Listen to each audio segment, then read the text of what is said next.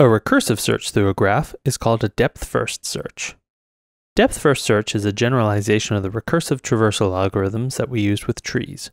Just like tree traversal, depth-first search involves recursively visiting the neighbors of vertices, such that we visit neighbors of one immediate neighbor before we visit the next immediate neighbor.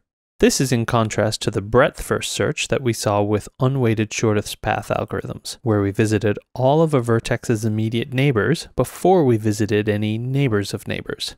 A breadth-first search looks like expanding concentric rings. A depth-first search looks more like a tree traversal. In fact, tree traversal is just a special case of depth-first search, where each vertex in a graph has a maximum in degree of 1.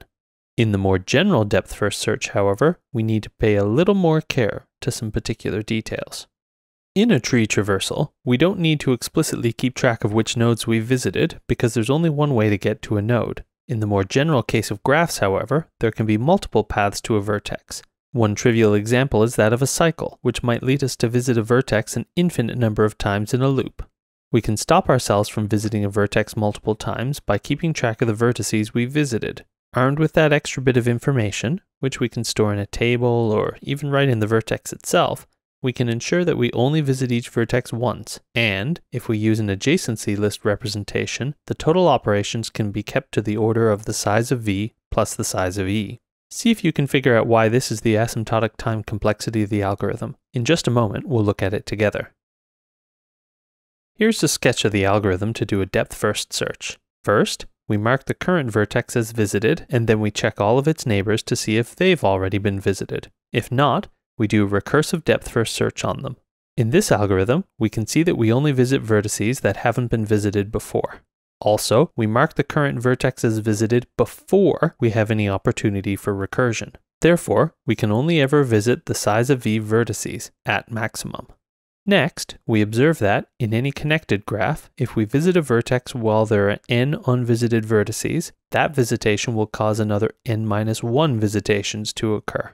This is true whether the graph is linear, radial, or some other topology.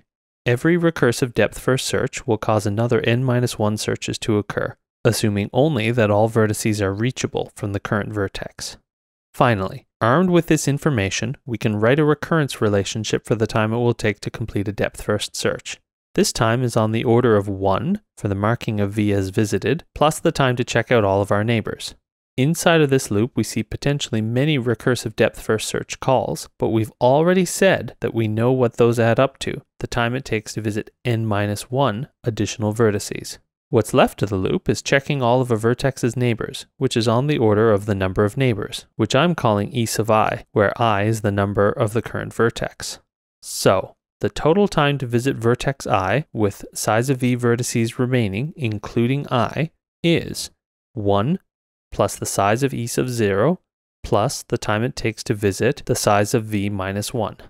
We can use the same equation to expand out the time of the size of v minus 1 vertices, then the time of the size of v minus 2, etc., until we end up with the sum of all of those ones, one per vertex, for a total of the size of v, plus the sum over all vertices of each vertex's edge count, which is just the number of edges in the graph. Depth-first search has many applications. In this video, we'll mention 2, spanning trees and circuits.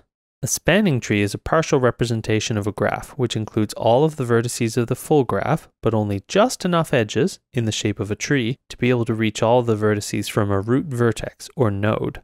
One kind of spanning tree, a minimum spanning tree, can be built using Prim's algorithm, which is almost exactly the same as Dijkstra's algorithm. It's called a minimum spanning tree because it involves minimum cost, or shortest, paths from a root node.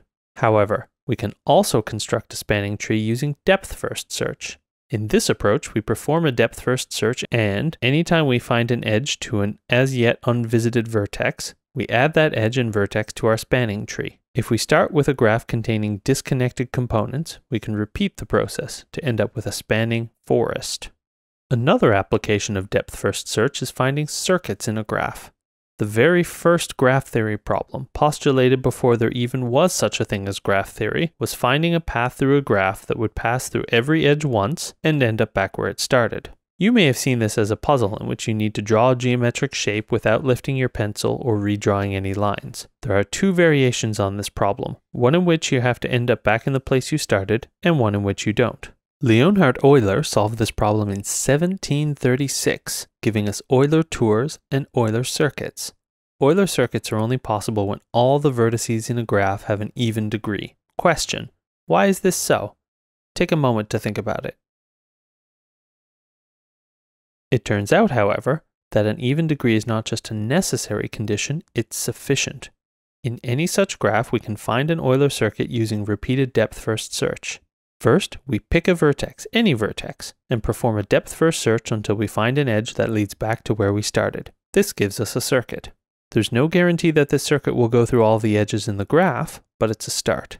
If there are unexplored edges in the graph, at least two of them will have to connect to a vertex that is part of our circuit. We can iterate along our circuit until we find a vertex with unexplored paths, and then follow the same depth-first search procedure to find another circuit that starts and ends at that vertex.